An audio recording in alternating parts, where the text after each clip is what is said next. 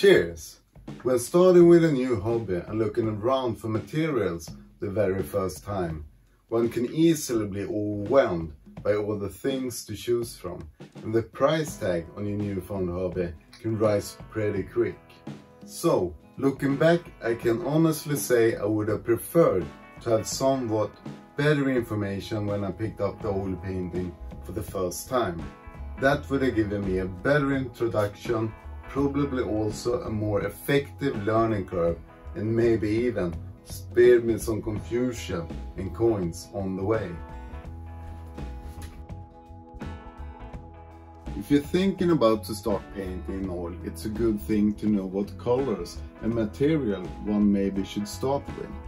There is a few different brushes one can need at the beginning.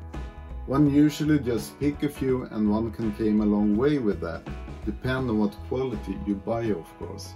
But the colors is a different beast altogether.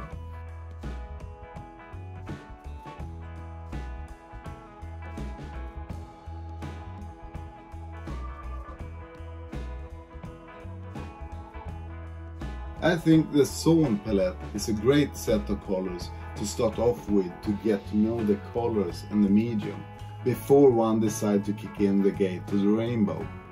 It's easy to overbuy in colors and just randomly smear it into green-grey mud on the canvas when painting the first time. That can be a huge turn-off and can easily end up with that all the paint and brushes find their way into a drawer somewhere to be found by one of your grandchildren years later.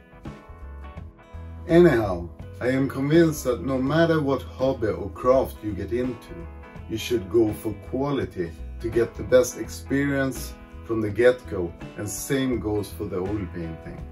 Because it do differ if you got a real set of brushes and some smooth nice colors and fine canvas, instead of something that behaves like an old toothbrush and some poor tubes of paint on a piece of paper or whatnot.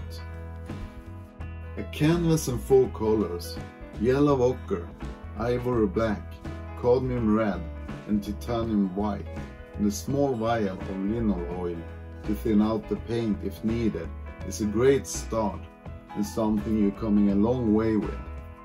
Filbert is a brush good for smooth blending. Round brush for thin to thick, like hair. A flat brush to applicate paint and straight edges. Blue is a color you probably will notice that you missed first, so ultramarine goes great with the palette. And after that, keep present a new color to the palette when it feels right and you feel the need for it. Of course, depending on what you're going to paint, you will need different colors, but I still think the Zorn Palette is a good base for a good introduction into oil painting. I would recommend to start to do a color chart on something like a cheap 30x20 cm panel as an exercise.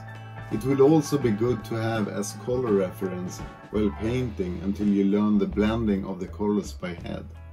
Randomly mixing paint on your palette can be an expensive story, and much paint can end up in the trash.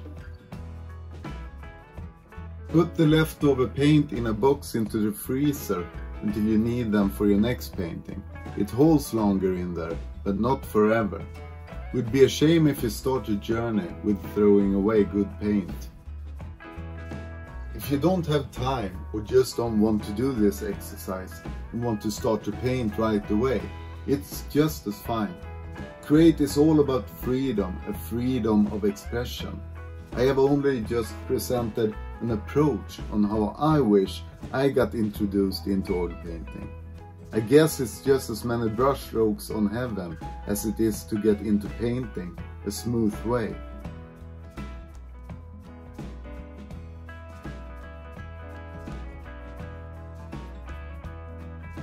Until next time, express yourself.